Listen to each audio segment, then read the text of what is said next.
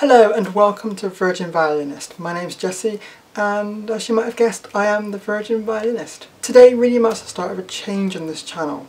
I'm still going to be learning the violin, but I feel like I need to change the upload frequency from once every couple of months to non-existent breaks that seem to last a year.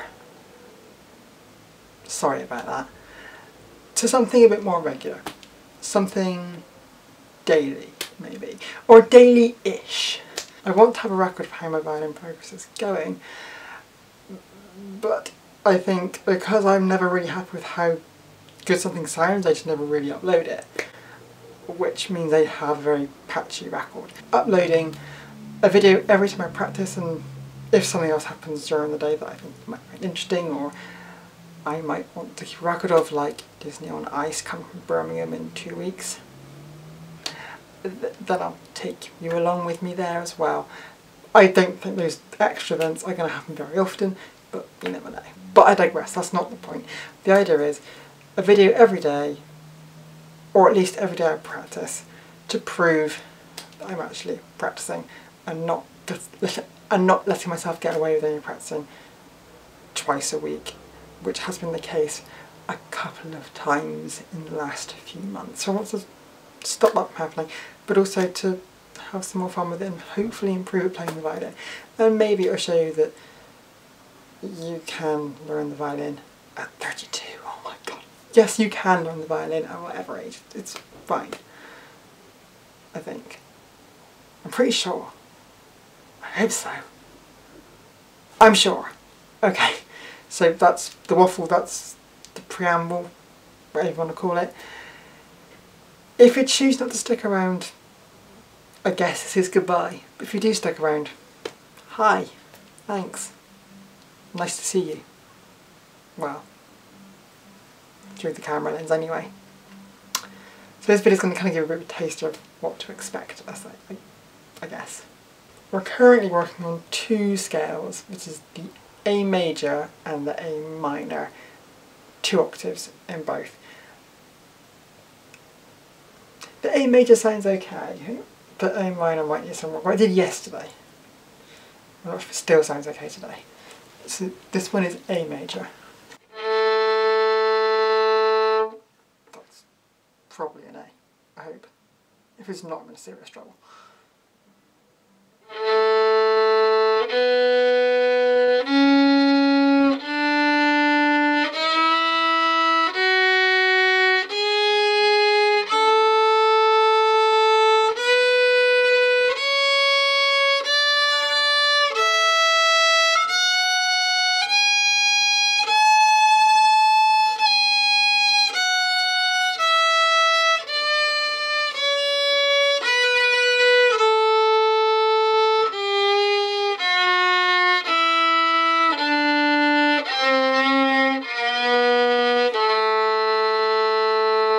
Along with the scales, we also do the arpeggios, which for A major is A, C and E. Kind of each one because it's ace. This can be interesting. Doesn't always work out.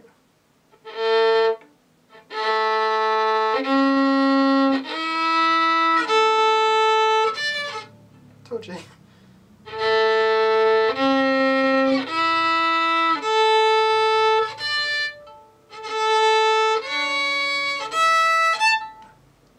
Almost.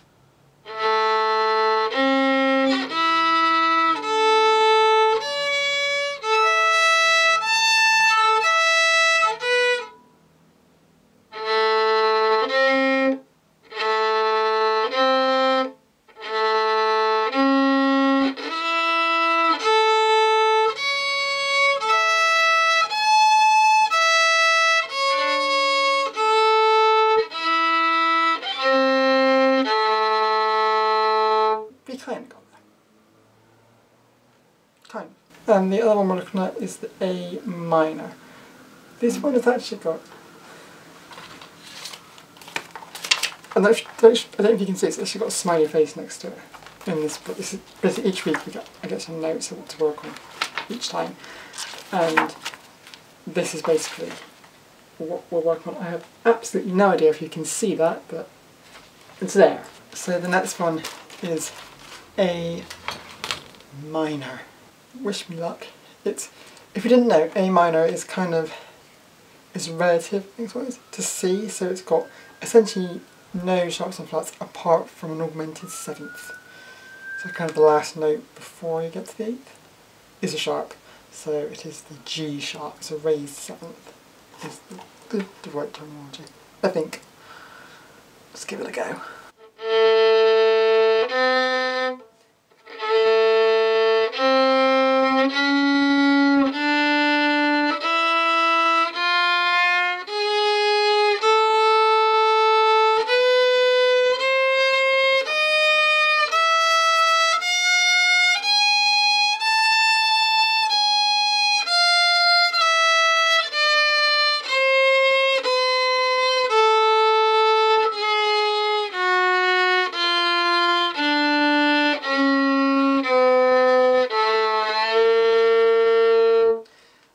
That second time did not sound quite right, I don't think.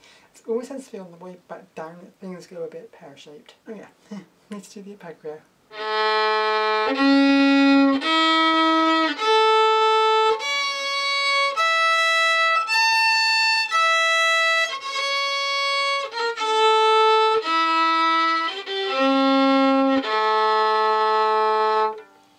So there's only really one difference between the A major and the A minor arpeggio, and that is the sharp in the middle disappears. It's still A spits. For the A minor it's A, C and E rather than A, C sharp and E. So keeping on this idea, you probably need to know a little bit about what I'm actually working on, how we're doing it. We're not working on grades in the ordinary way you might work on grades, like from the current syllabus, because I don't want to do exams. I don't like exams, they scare me, and performance just, no thank you. No. So what we are doing instead, we are looking at old exam syllabuses. So we're actually up to grade 4 in for ABR, yes, ABR7, the Associated Board for Rural Schools of Music. It's a really out of date syllabus from 2005 to 2007. So yes, completely out of date. But we're still following the scales and arpeggios that you need to learn for the current syllabus, kind of, but we're looking at pieces from the old syllabus to kind of gauge where we are-ish. So that's what we're doing. We've chosen 2 pieces from this book, and the first of those pieces is called Rondieu from Abdalazar. I'm sorry, I probably butchered that, and I am so very sorry. I will say right now, I'm just going to play it, like the other piece, I'm just going to play it through tonight. I'm not going to do anything particularly special or amazing with it, just going to play it through and see how we go. Yeah, this is what you've got to look forward to if you do so with this channel.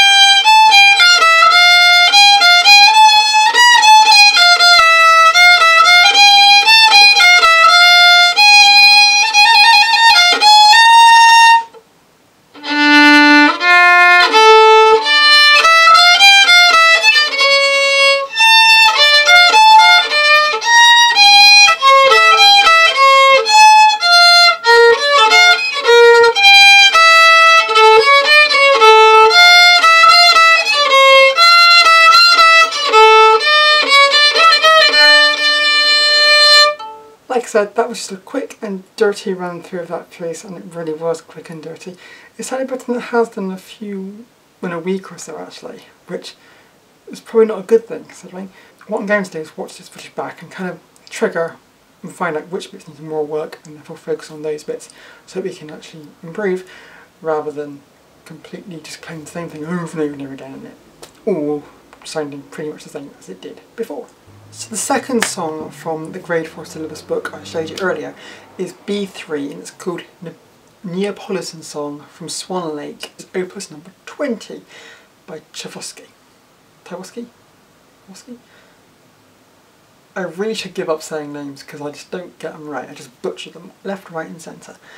Like before, I'm just going to play it straight through. There's going to be some bits that are better than others, and I think this one goes out of time quite a lot. So we've not only got bad timing, we've got bad tuning. Maybe you just want to skip this one altogether.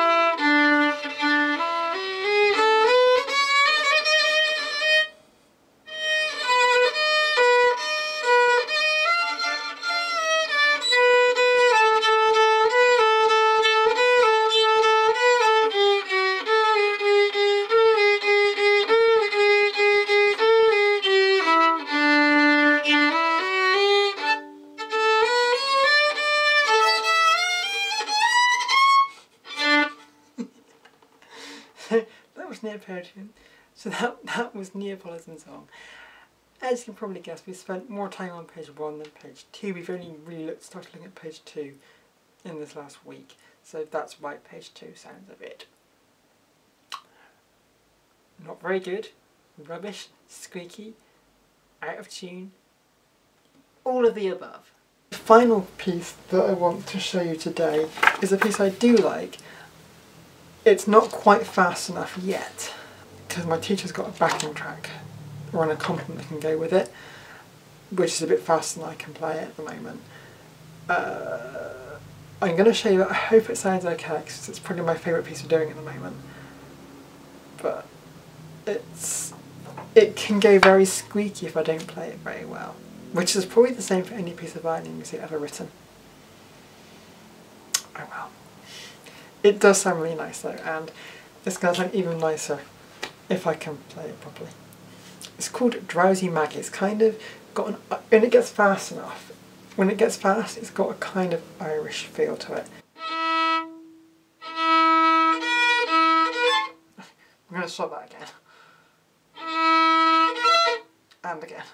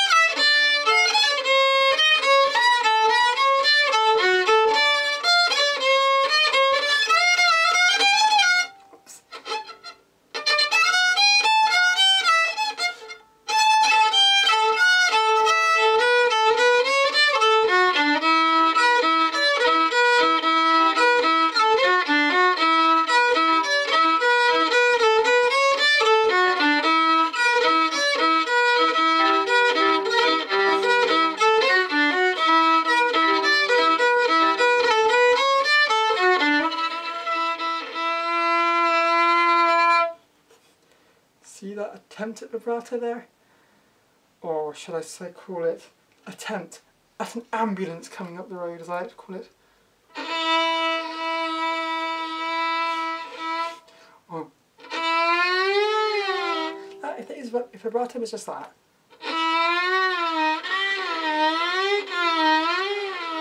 it's so much more fun, but it's not. It's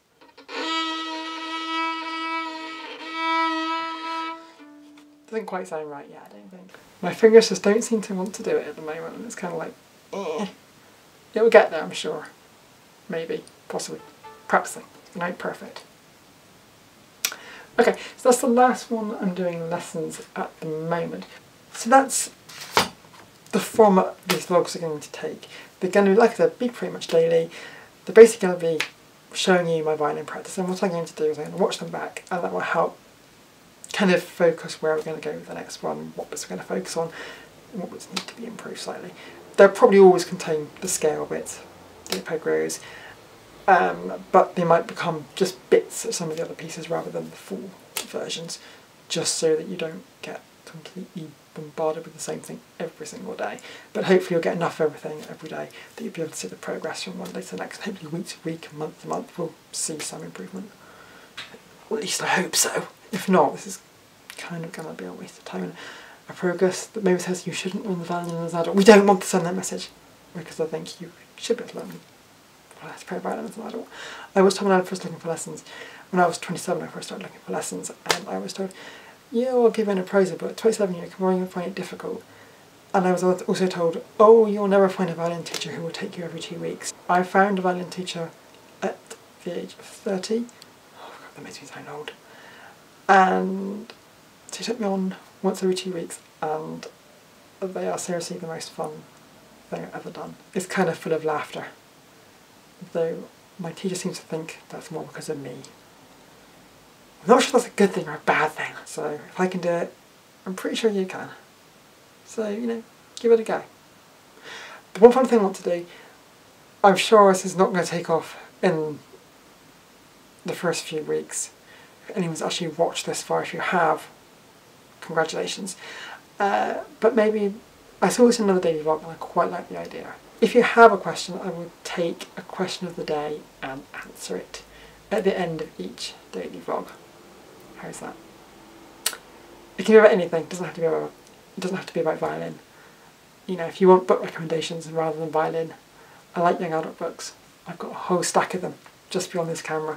Anything you like, ask it in this video and I might answer it in tomorrow's video. Of course, if I don't get any questions, I'm just going to be saying this at the end of every video and nothing will happen. So have a lovely evening and I'll see you tomorrow.